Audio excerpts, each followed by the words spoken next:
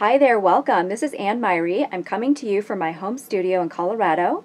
What you're looking at is the center of my Nordic log cabin quilt, which I drew, stitched, and then painted with Tsukineko inks and Fabrico markers. So I'd like to show you some blending techniques to help you get started painting with inks. Okay, so before we get started on the painting demo, I wanted to show you a before and after washing situation with different inks that I used. Okay, so this was white PFD, and PFD is a prepared for dyeing cotton that you can get through Dharma Trading online. A lot of quilt shops will carry it now. If you can't or don't have PFD fabric, you can just use unbleached muslin or Kona cotton. Just make sure you wash it first, because otherwise it's got some sizing and some other chemicals in it that won't take the paint really well. So if you don't have PFD, just wash your fabric. Okay, so I'm going to fold this in half. This is not what we're covering today, the Inktense pencils, but they're similar in product in that they're ink. So I just wanted to sort of show you what these look like. These are color pencils from Derwent, which are actually ink when you put water on them. So this top one was with absolutely nothing added. That is just the ink and water. This one is Inktense with aloe. And you know, this particular aloe had lidocaine in it. I don't really think it matters. It's just a medium that helps the ink spread a little farther. And then this is Inktense with the textile medium. I was at a class recently with a national teacher who uses quite a bit of Inktense penciling, and she has a product that she is selling. It's a textile medium, but I asked her about using aloe, and she said the aloe doesn't make the ink permanent. Well, I decided I wanted to try that, and I found that the aloe actually makes it just as permanent as the textile medium. You can see there's no running at all. The only thing about the textile medium that I like is that it spreads a little bit smoother than the aloe. So, you know, if you can get textile medium, fine, but this aloe is 99 cents at Walgreens, and so I'm just going to go ahead and stick with that unless I'm out and about and I find some. I'm not going to go online and hunt for something I really don't need. This is the sample of the Tsukineko with absolutely nothing but water. This is the sample of Tsukineko with aloe vera, and this aloe doesn't have lidocaine. This is just something I got last time I was at Disney World. They have an after sun cooling gel, so I just use that one. It's so convenient because it's in a travel pack or travel size. And then this is the Tsukineko ink with the textile medium. And as you can see, the textile medium and the aloe, and really in this case, without anything, it actually held up really well. It didn't bleed, and it didn't fade. And so this has been washed with a delicate cycle, cold water, with the lingerie soap that you can get at Nordstrom's, the lavender stuff, so it smells really good. And then I dried it just on regular drying. And I took it out of the dryer and ironed it. And I'm really happy with the results. I can see using either medium, Inktense and Tsukineko and Fabrico with textile medium or aloe. Okay, so we will get started on actually doing some painting. Yay! Okay, so I'll see you at the demo table. So I'm going to go ahead and just use the quilted motif that we did from the previous video. It's on PFD fabric, so I'm good to go to paint on it. I have on my palette aloe, white, yellow, and some sparkle, because who doesn't want sparkle? And then in my little tray, which you could use a deviled egg dish if you don't have one of these, or these are pretty cheap at Michael's, I've got 6 colors, a couple of greens, purples, a pink, and a brown. So the ink that comes out of the bottles and out of the markers is really dark. It's an intense color. So I like to lighten it with white, yellow, aloe, or a sparkle. So the first thing I want to show you is how to add white to a color to make it lighter. Now remember, when we were doing the white, we're actually changing the hue. If we were to just add the aloe, we are not changing the hue, we're changing the saturation. So adding aloe to the color makes the same color but lighter, and adding white actually changes the color. It's called tinting the color, and that makes a brand new color. Obviously, like, we'll just start with red because I think everybody knows that red with a little bit of white makes pink. Normally I would start with white and add the dark color as I need it to get the color I want, but I don't really have a color in mind, so I'm just gonna start mixing something up till I get a color I like. That's pretty good. Then I'm gonna add just a little bit of aloe, and what that does is that just helps this color spread a little easier on the fabric. Okay, so you can see I'm just mixing it right here with my Fantastics, which is the product that comes with the ink. It's like a felt tip marker that you can just dip in any color and go. And I never wash these, so I'm a huge fan of this technique because there's no cleanup.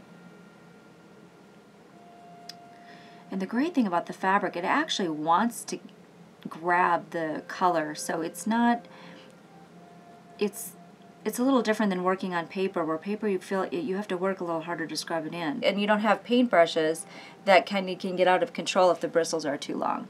So I'm just going to go ahead and paint all of these the same color. And then I will show you how to highlight and shade it.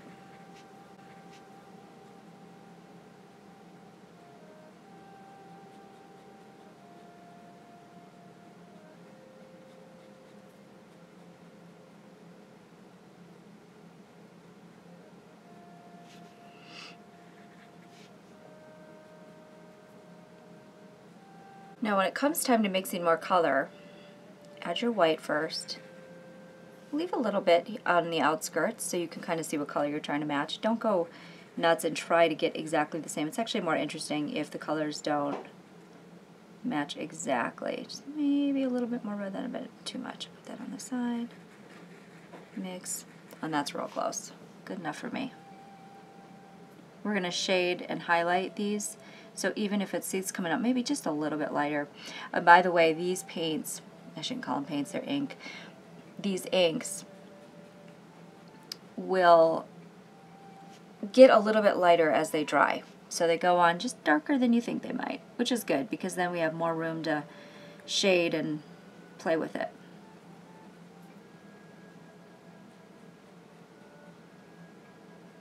Alright, good enough.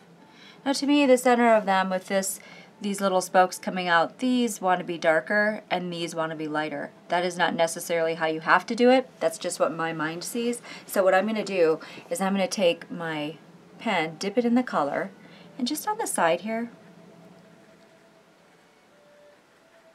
Okay, so you can obviously that's darker than this. So when I go to paint, it's going to give a really nice blend. I'm not even going to add aloe to it. There's plenty of aloe on the fabric and on my brush, and I really don't want to lighten the color so much. So I'm just going to go in and just add some depth. And you could certainly wait to the end to do all this. I get really impatient and I want to see what it's going to look like, so I just go ahead and start shading right away. Not only that, the ink is still a little wet, so the blend is a little better, I think.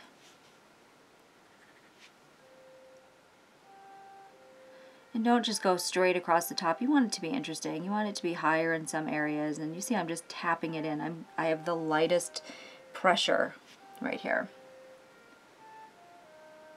Just like a feather.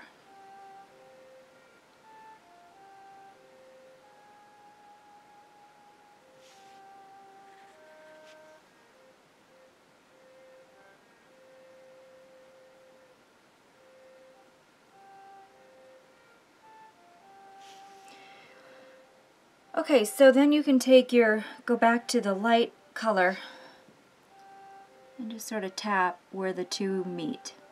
Especially if you have places where it's, the blend is just straight across. It looks a little unnatural. I always like to go for that natural look if I can. And then if you want to, you can highlight the top of the flower by just taking some white and adding just the tiniest bit of pink.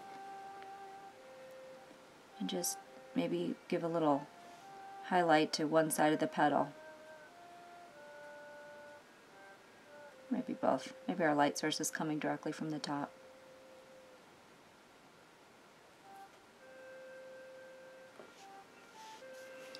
And I think behind that, I'm going to go ahead and paint yellow, just to make that flower pop. You could do it in a dark color too, it'd be pretty. And then the yellow just doesn't need, the yellow's really runny for whatever reason. So I don't usually add a lot of aloe to that because, well, one, it's already such a light color. I don't want to change the saturation of it. I really want that yellow to be bold. If I did though, if I wanted that yellow to be lighter, of course I could add the aloe to it, and that would definitely lighten it up. You could even add white.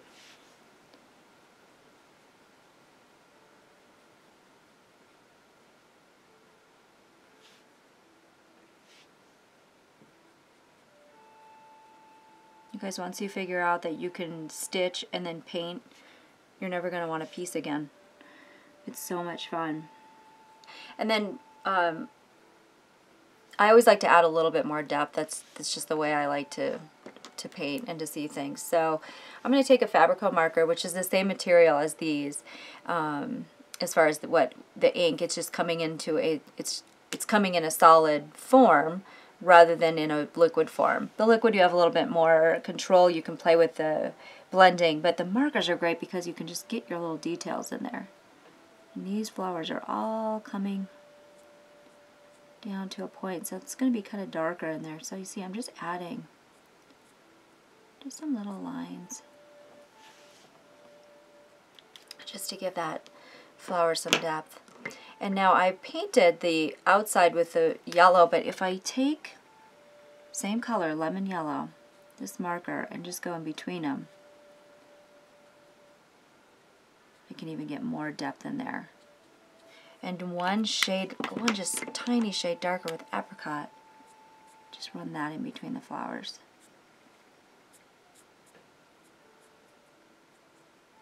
And then maybe these little spokes want to be silver.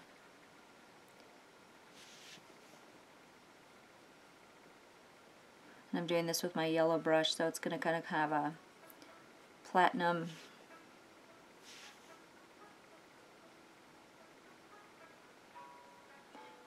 yellow appearance. Love it. Now to me, of course, because I can't leave anything alone, I'm going to take that dark again, not add the white, but maybe a little bit of aloe, just so I don't want it too dark. And I want these flowers to kind of look like they're curling in. So I'm just going to take at the top and just brush in some of the true color, the original pigment.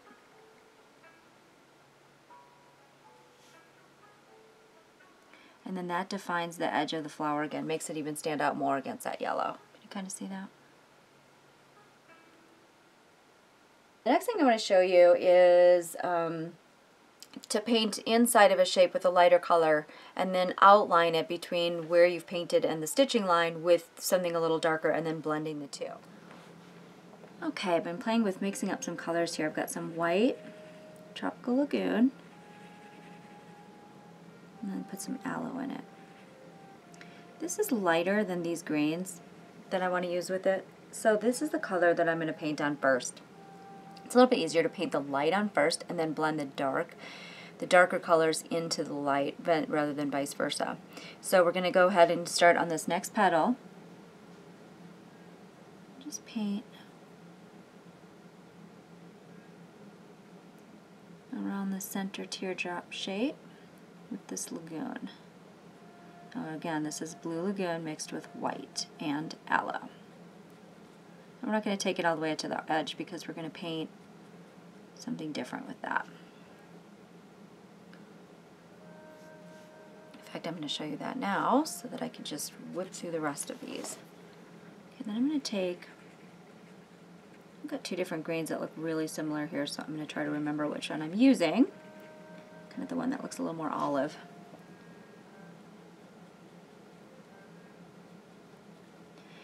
do this technique and you're blending two colors within one shape, try to stay with colors that are analogous, meaning they're close together on the color wheel. You could get mud if I was trying to do, you know, green into purple or you know, or brown or something like that. You want to stay with colors that make sense, that would flow into each other really nicely. And green and blue do that beautifully. I added no white to this green, just the aloe. And then to actually get a nice blend, you can kind of just tap the one color into the next, the darker into the blue. So you can kind of see you got that nice swirl. And then go back to the blue. Since it's got white in it,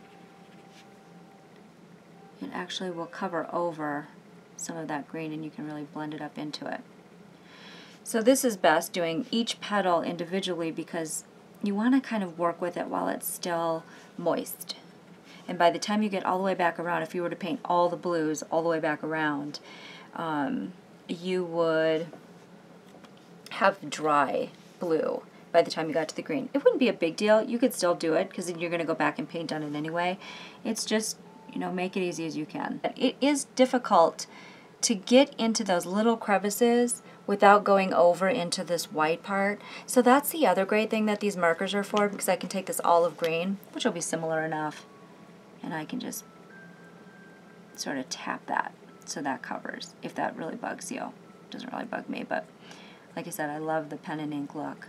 And that's actually darker, kind of adds some more interest. So on every line you can just use your marker and swirl that in. Okay, I'm going to do the rest of these and we'll go on to the background. I am going to do some lilac, really light thistle color, maybe a peony color, and then highlight these with some silver just like we did in here, some silver and purple. So let's see, I think this is a, I don't know which color, purple, yeah, that's a good one. So let's see how dark that is coming right out of the bottle. But if we pop some white in there, and I probably have a 75% white, 25% purple. I never really focus on the numbers. I just kind of go by visually what I want. And I think I want something even lighter, so I'm going to even add more white. The petals, the green and blue petals are pretty dark, so I want them to pop. If I go with the dark purple, they're not going to stick out, and that's why I'm lightening this color so much. Adding my aloe so that the color spreads well across the fabric, and just start filling in the background. And I'm going to stop at this line, even though it's not stitched, it's a Sharpie line, because I might want to do something else with these triangles. So I'll get as close as I can.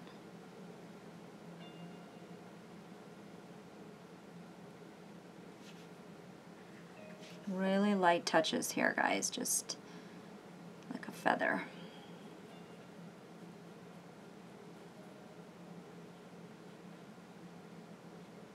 And I'm just using quick little brush strokes.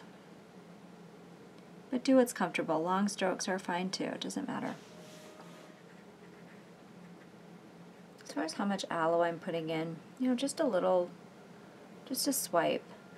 You'll start to feel how dry that these markers can get on the fabric, and once the paint ink flow stops being real easy, then just pick up some more aloe and put it in your color. And you may need to put more color in it as well. You're trying to keep the same saturation or similar.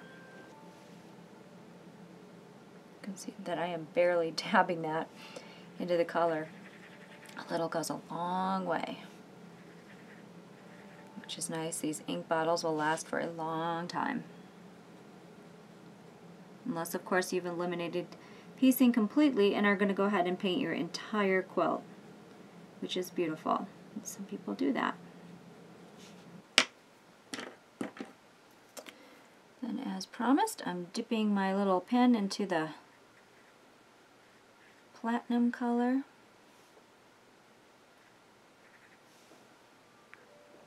want purple platinum.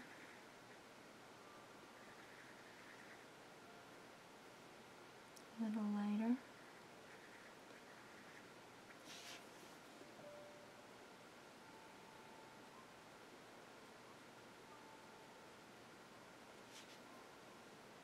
Those little details when you shade and darken an area really bring the composition to life. So don't be afraid to just throw in, just be consistent. You know, like here I'm just throwing in some darker right where the teardrop shape starts. And if you do the same thing on all of them, it looks really great. No one will question it. It looks good. The next thing I want to show you is just to put in a nice light color and then color over it with the same color marker to give detail.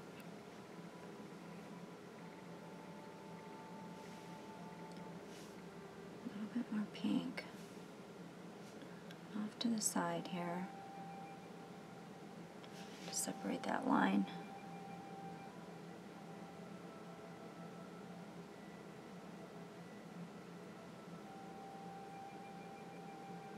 And then blend it up into the piece, kind of gives it some good painterly depth. Okay, I've gone all the way around with that thistle color and then sort of highlighted where this black Sharpie line is with the cherry. And then I've got this Fabrico marker that's called Garnet, which is really similar to sort of a mix between both of the colors. I want to use the end that's going to give me a finer line. And I think I'm going to just draw and then maybe come down 2, 3.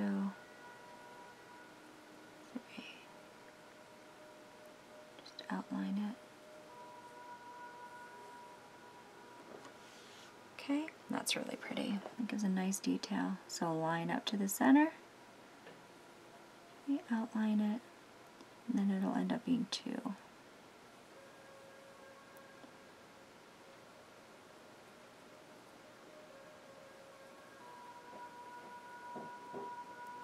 And I'll probably end up, just for fun, just 'cause,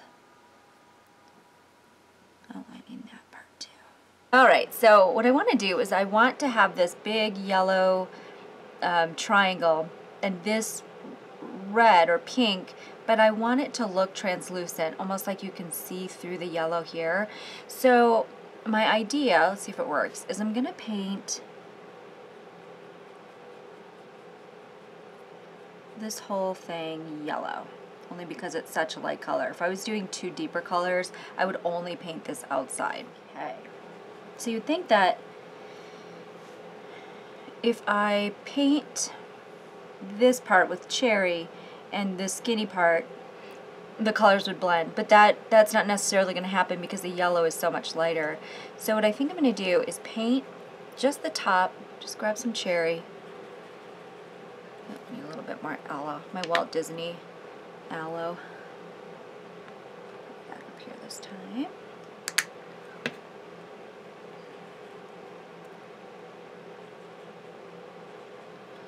Okay, and then just paint the top for now.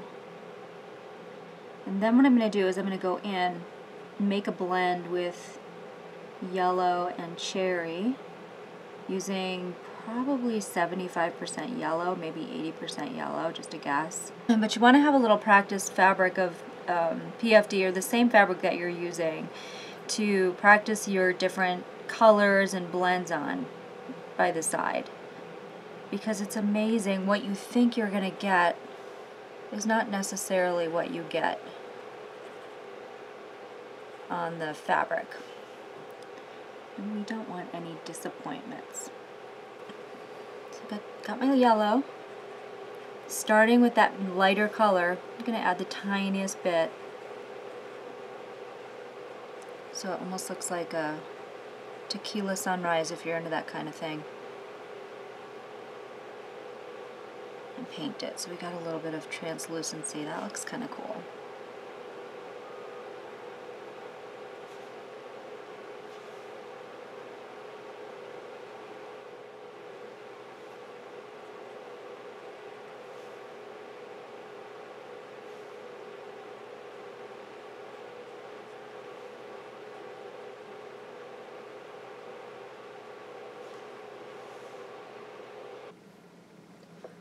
So what I'm mixing up here is the Tropical Lagoon with aloe.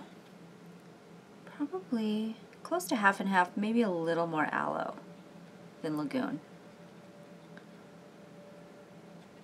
And I'm going to start painting from this line coming down. So start all the way at the line with this nice dark color.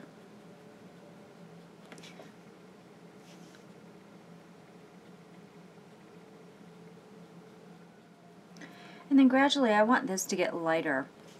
So what I'm going to do, let's leave that alone because we're going to need that. I'm going to take some blue, take some white, some more aloe, a little more blue, and then start brushing some of the color into the middle and letting that blend in.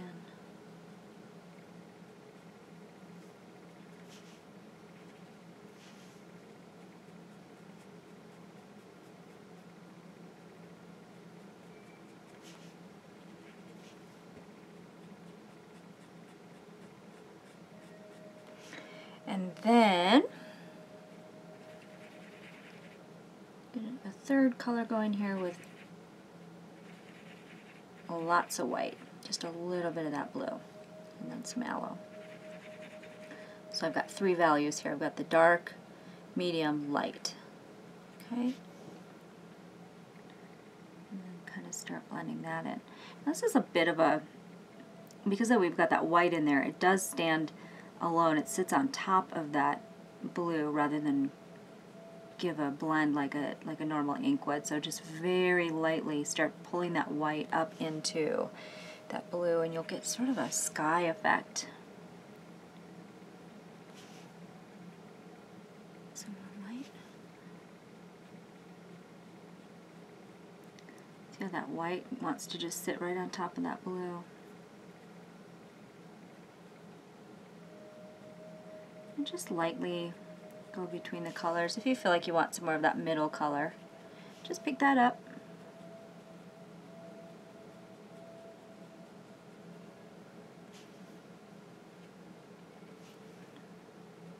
And then start blending it in. And then the dark color.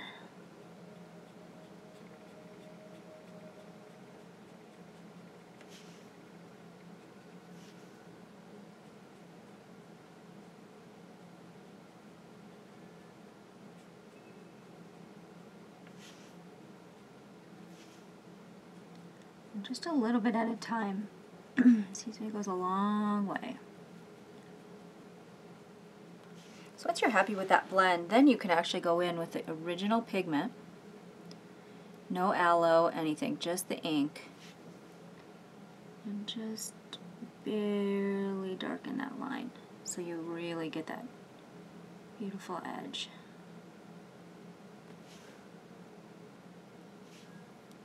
These brushes I just keep using over and over again. I just keep kind of a, like 3 or 4 for blues and 3 or 4 for greens. And then just try to keep true to those. The white, the yellow, those need to stay white and yellow. But I don't really focus too much on what green I used with what marker. I just, if this looks like it has some blue on it, that's going to be fine. Because the ink is going to dry on the felt tips. And next time you go to use them, you may get a little bit of transfer, which actually I think makes it look more interesting, but it's not enough to go and wash these out every time. I'll replace them once my point, the tip is no longer pointy. No, you know, it's starting to fray and get yucky. Frankly, I've never even replaced these yet. I just keep using them over and over and over again. But somehow my white ones keep getting tainted with the other colors, so I am due to buy probably 5 or 6 more just for white. And then the other thing is that the metallic, those sparkles tend to stay in the felt tip, so maybe have separate Fantastics for the metallics. And then the other thing is it comes in, they come in two different points. There's the pointy, which I'm just using, and then there's these rounded dauber ends. These are great for blending and you know, color washes, maybe some backgrounds, but I can't get enough detail with these, so I rarely use them. Maybe I'll come up with some other way to use them, but the pointy ones are my go-to sticks because I can get in lots of details with those points. Okay, so that's sort of a blended with one color using aloe and white, and I'm going to go ahead and finish the rest. Okay, so I went all the way around with the blue gradated color, and I do want to keep the negative space in here, but I am dying to know what it would look like to just put some platinum in there. So I think what I'm going to do is take a paintbrush, even though I promised we didn't need a paintbrush. I would use a Fantastics, but all of mine are pretty dirty. They've got colors on them, and I just want this to have this sparkle. I don't really want color in there. So I'm just taking a teeny tiny little flathead skinny paintbrush. This isn't too scary. And I'm just going to paint